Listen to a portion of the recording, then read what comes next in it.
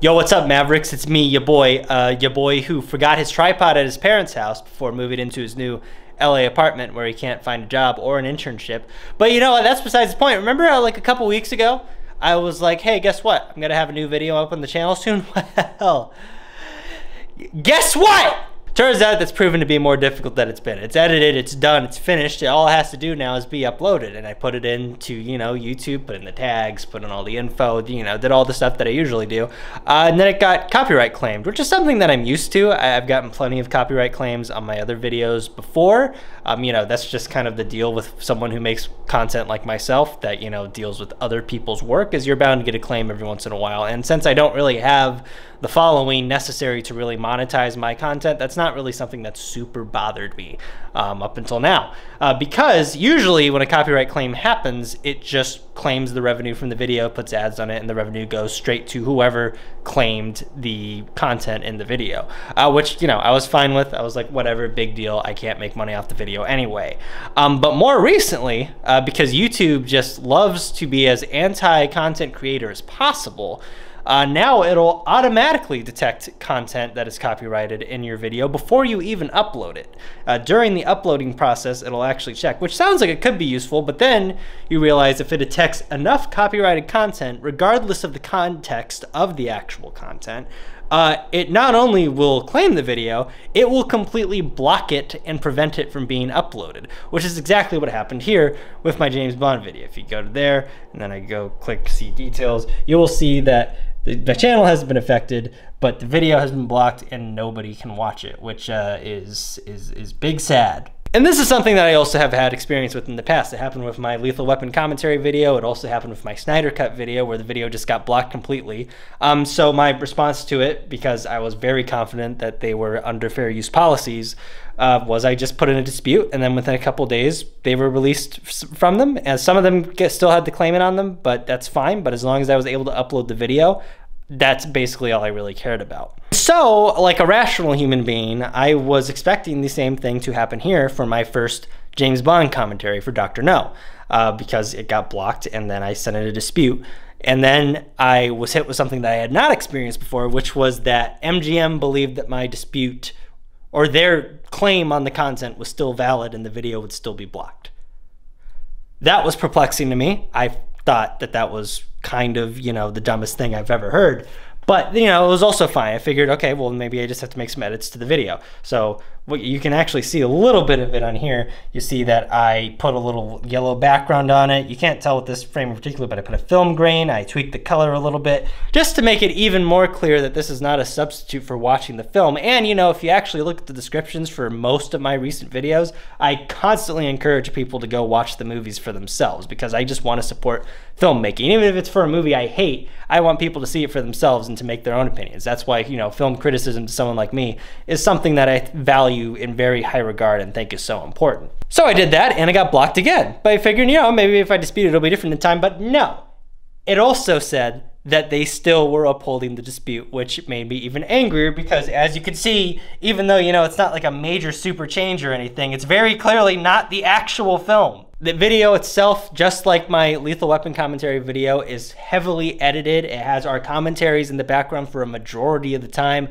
There are clips from other things, not from James Bond, in it at the same time. And I also mentioned those order changes like the film grain, the background, and the color changing. So this is in no way a substitute for watching the movie and should absolutely follow under fair use policies. And this is very frustrating for a number of reasons because I'm now left with two options, none of which sound very preferable.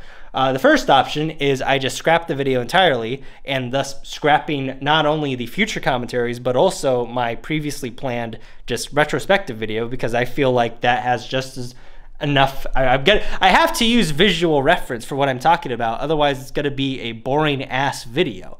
And if I'm not, you know, actually showing it as a substitute for watching the film, if not including like, you know, huge chunks of the movie regardless, without any sort of change or commentary or anything, that's what I have to do. And if that's going to get blocked, then I can't make the video. So that, you know, that's just months of work, hours of commentary just completely thrown out the window because of a false claim of copyright content being infringed, even though it absolutely, I'm gonna sound like a broken record, it absolutely follows under fair use law. So that's the first option, to scrap everything and cut my losses and, you know, be stuck doing something else, and I'll need to buy a new tripod or something because I don't have my tripod with me anymore.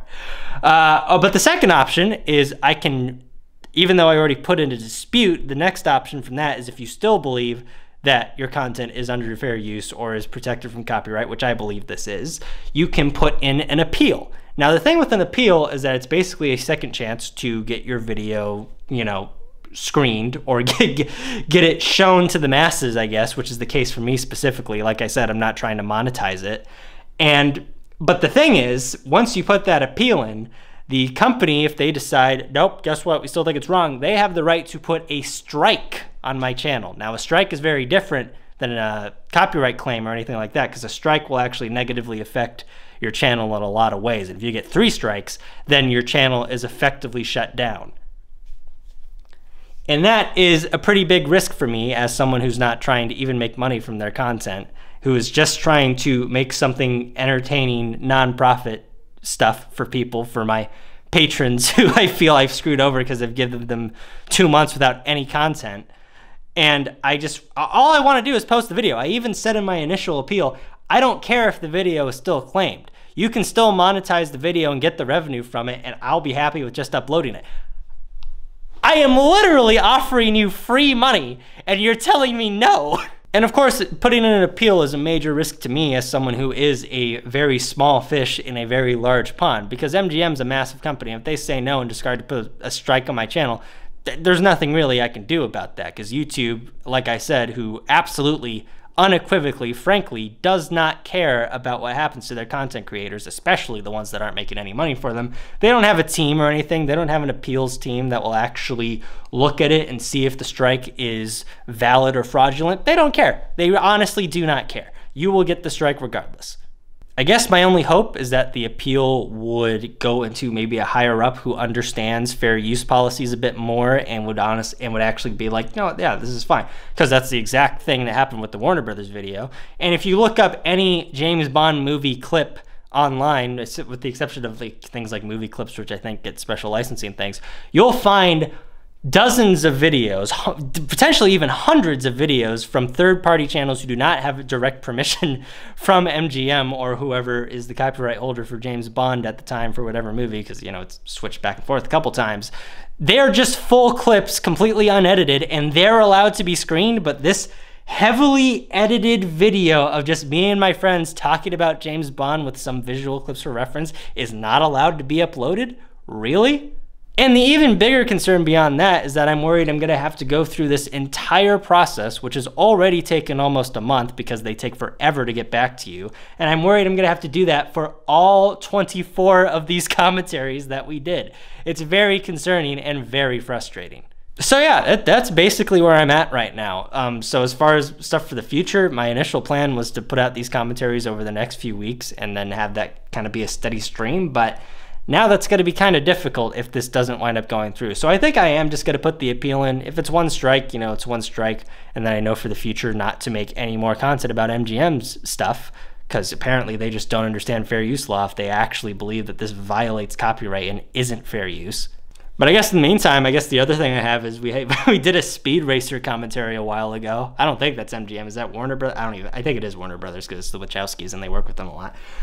So you know, Warner Brothers has been nice to me in the past. They've upheld, you know, fair use laws, and they reviewed the footage. It was like, no, yeah, this is totally fine. So maybe I'll just do that, and we'll have that out by the end of the month because I want to give you guys content, and I swear, I'm trying to give you content. And the big man upstairs will not let me. And hopefully this gets resolved soon. But yeah, I hope I don't have to throw out, you know, the hours, weeks, months worth of work that I did, and my friends and I just watching and loving James Bond and just want to talk about and celebrate the legacy of this iconic franchise. But if MGM doesn't want free ad revenue, which I've offered them, then I don't really know what to do at this point. I know I feel like I'm talking such a big game, even though I have like 200 subscribers. But you know, I just want to upload a video. That's all I want to do. I don't want money. I don't know how clear I could be. I don't want money. Don't give me a strike for something I haven't even uploaded yet, please. I just want to upload a video for people to enjoy. That is all I want. thank you for listening. I know MGM probably isn't watching this. So, you know, next time I talk to you guys, I might have a strike on my channel. I don't really know, but we'll just see what happens. So thanks again so much for listening. I promise, regardless of whatever happens with this, something will be on the channel by the end of the month that is not an update video. I promise you, that is my solemn vow here and now. Thank you so much for watching. Thank you so much for your patience, and I'll talk to you soon.